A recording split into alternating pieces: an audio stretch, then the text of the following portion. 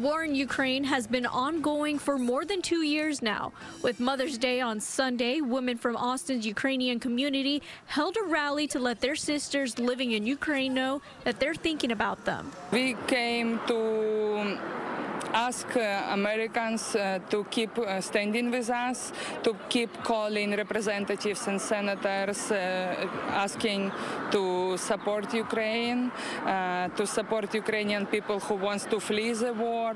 Most of the women who attended Saturday's rally are mothers themselves. My mom stay in Ukraine, but I'm moms too. I have 3 children, yes, and my older daughter stay in Poland. 2 children with me stay here. Katarina Voin has Ukrainian ancestry. She recently gave birth to a baby girl 3 months ago, but after seeing the conflict overseas, she fears her newborn will not recognize the country she's familiar with.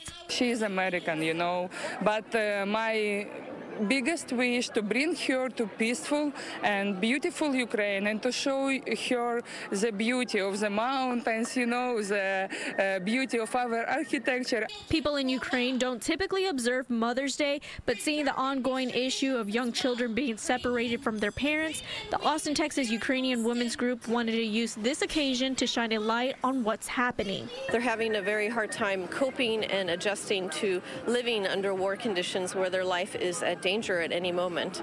So it's really wonderful to have this kind of support from the community here where they want to help. The main message these women want Ukrainian mothers to know is they support them not just on Mother's Day, but every day as the war continues.